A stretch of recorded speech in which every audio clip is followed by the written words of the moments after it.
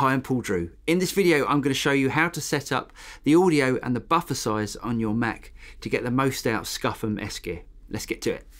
You might find that when you load up S-Gear or another guitar amp application, that the feel of the amp isn't quite what you're used to.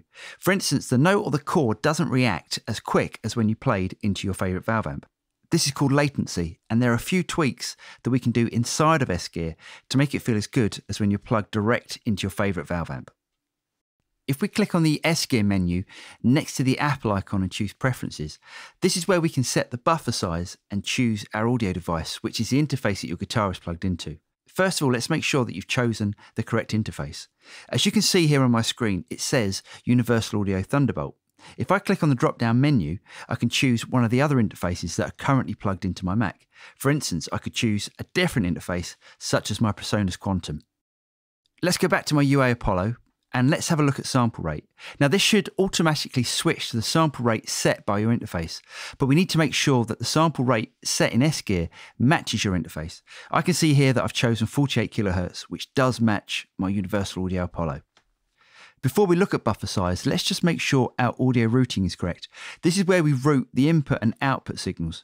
My guitar is plugged into input 1 as set here, and my outputs, in my case, are set to outputs 1 and 2.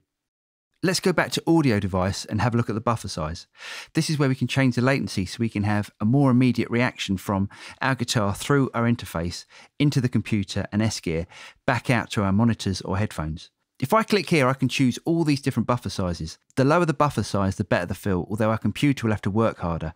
With most modern computers and interfaces, you can get the buffer size down very low, even to 32 samples. But as a recommendation, I would recommend getting the buffer size down to at least 128 or lower if your computer can handle it. I know my computer can handle 64 samples with ease, so I'm going to choose that. If you hear any pops or clicks, just increase the buffer size until they are no more. As you can see here, I have a round-trip latency of 10.1 milliseconds, which is great for me. So that's it, let's try it out.